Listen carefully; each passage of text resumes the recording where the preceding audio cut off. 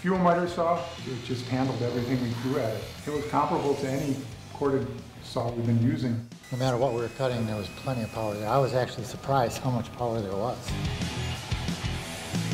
Using the fuel miter saw, I don't notice any difference in power from any other corded miter saw that I've used in the past.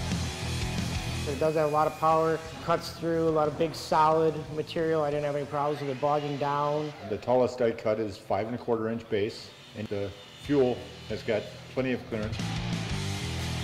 I've cut 3 2x4s at one time. I've cut 2x8s with it. I've had no problem with speed or power. It cuts well. It's easy to manipulate the saw into the angles and the bevels and degrees that you need. And it's very user-friendly that way. The 9.0 battery pack is a lot more power coming out of it. This pack is just perfect for this saw. The 9.0 battery is very good with that saw and high demand tools because it has that power and it holds that power.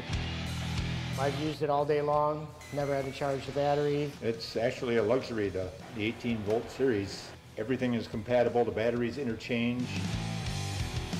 Lightweight, convenient, easily carried. There's less setup time.